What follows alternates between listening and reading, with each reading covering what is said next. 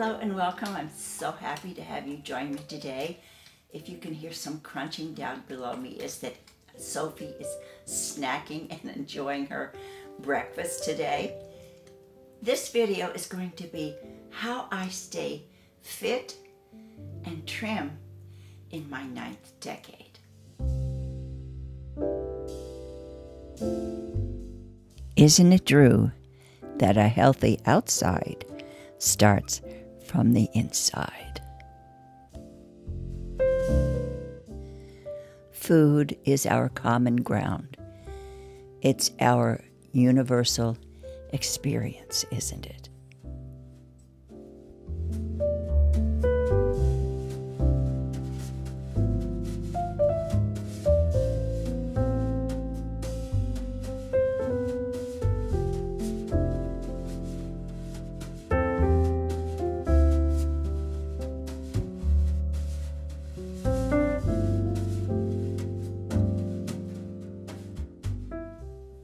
Hello and welcome back. It's so great to see all of you again in 2022. I have been asked, as I said before, to talk about how I stay trim and fit at my age. Well, I don't know whether there's a real secret to it, but I'll just share with you what I do. I maybe have a lot of good genetics from my mother, who was trim even into her 90s. But even if you have good genetics, you can really mess them up by not eating right or exercising and doing things like that. I am a pescatarian, which means that I don't eat meat. The only meat that I eat would be fish, and my choice is fish, is salmon. But I don't eat meat and I don't eat dairy. I eat lots of fresh fruits and vegetables, grains, and fish. So that is what I do. But you can still not be a pescatarian and still eat healthy. What I do, I think I do 3 different things to try to stay fit and healthy, and all of them are kind of tied in together. The first thing, of course, is diet. What you put in your body is really, really important. The second thing is exercise. How you treat your body and how you move it and keep moving and exercising is really important.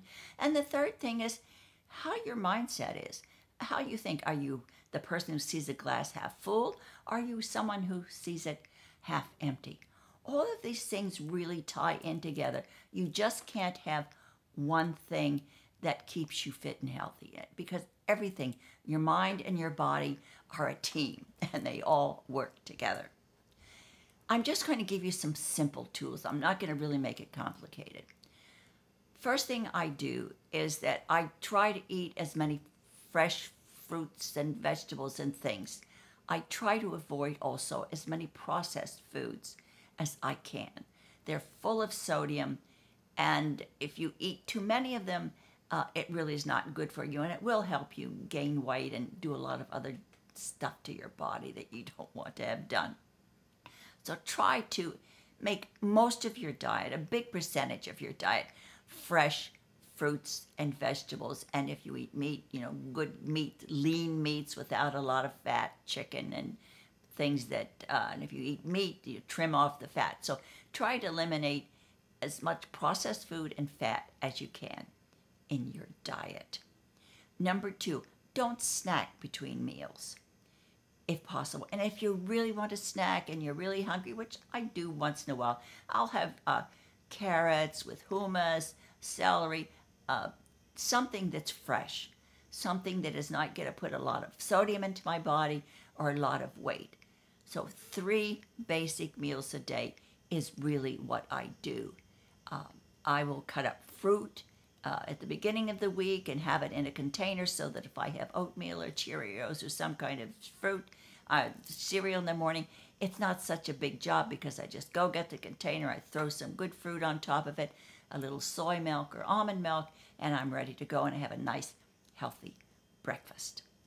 So try as many fresh things, no snacking, eliminate a lot of white stuff from your diet, sugar, bread, not too many starchy foods.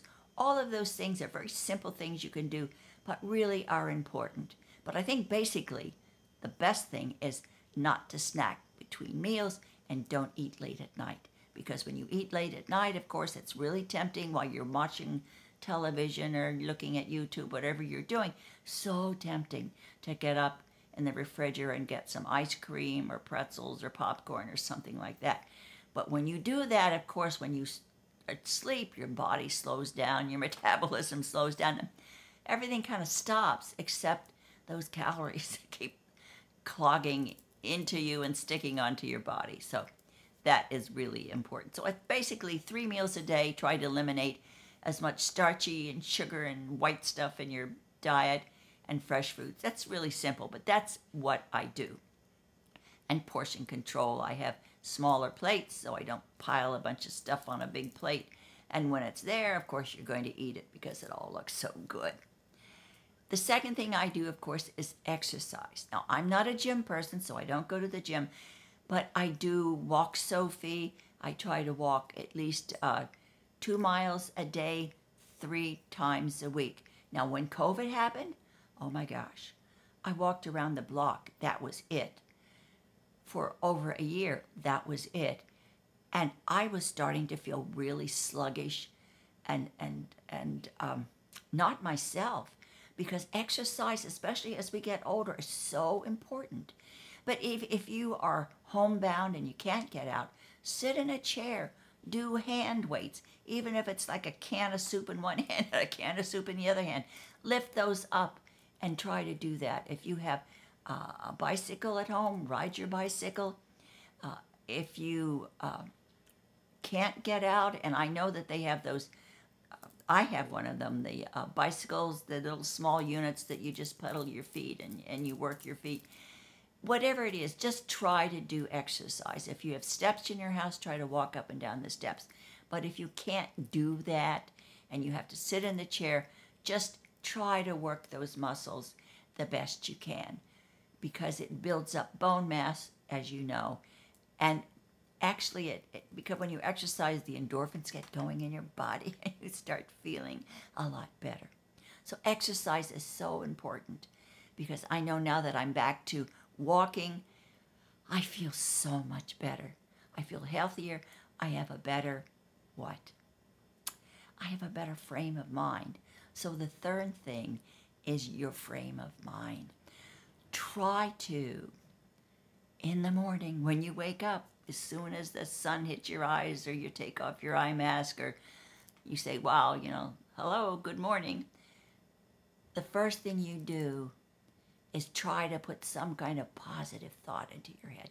No matter how lousy yesterday was, and trust me, I've had lousy yesterdays, lots of them, but I really try not to carry that on to now, till today. So every single morning when I wake up, I try to be thankful and gratitude for one small thing in my life. And it's amazing how that really, it's like a snowball. It starts your day rolling. And if you start out with a positive thought, no matter how crappy your day was yesterday, it does help. It really does help by starting your day with a positive attitude, because it builds a foundation for that whole day. And even if things happen during that day, it won't seem as bad because you've started out with a positive attitude. And that's the truth. That mindset has a lot to do with our bodies and our health and how we feel all the way around. If you are negative and you're in a negative mood, you're more likely to run to that refrigerator and get solace and pacify yourself with food you're really not hungry for and you really don't need. So all of these things are tied together. Your diet, what you put in your body, how you exercise and keep your body moving, and also how you start your day and the attitude that you have. 3 simple things that are so positive, but believe me, it'll make a difference on whether or not you feel good about yourself, whether or not you're trying to lose weight, or whether or not you're just trying to have a positive life. And losing weight, I mean, it doesn't mean that you have to be skinny. because I have friends that have beautiful round curves, but because they eat right, they have a positive attitude, and they exercise, they are very happy at their weight. But most of all, they are healthy. So it's not exactly the pounds that count. It's how healthy you are and what you put into your body, how much you exercise, and how you feel about your life. Are you positive or are you negative? Those are simple things that I do. I hope that maybe you have been able to take something away from this video today, but I'm hoping all of us can have a super wonderful 2022. Thank you so much for being here, and as I always say, do something fabulous for yourself today, no matter what it is, and be kind to whomever crosses your path. And of course, in this broken world that we are living in, we have to share the love, because it starts at home and reaches out to others. Take care, and I can't wait to see you in my next video.